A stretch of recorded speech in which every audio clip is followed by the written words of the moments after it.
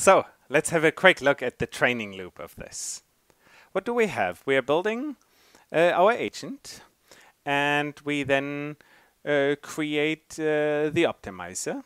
So we have the MSE loss here, and we have an optimizer. In this case, it's the Atom optimizer. Keep in mind that in week 4, we will learn an awful lot about optimizers.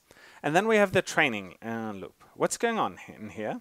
We will iterate through the epochs, and then the AI plays itself. Then we put this into the right format to allow to produce a batch that we can use for training.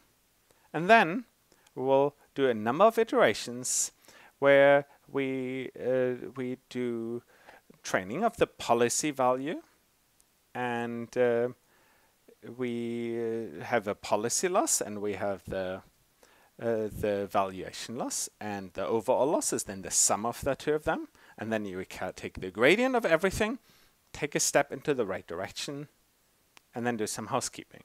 So that's it. That's the training loop for the system.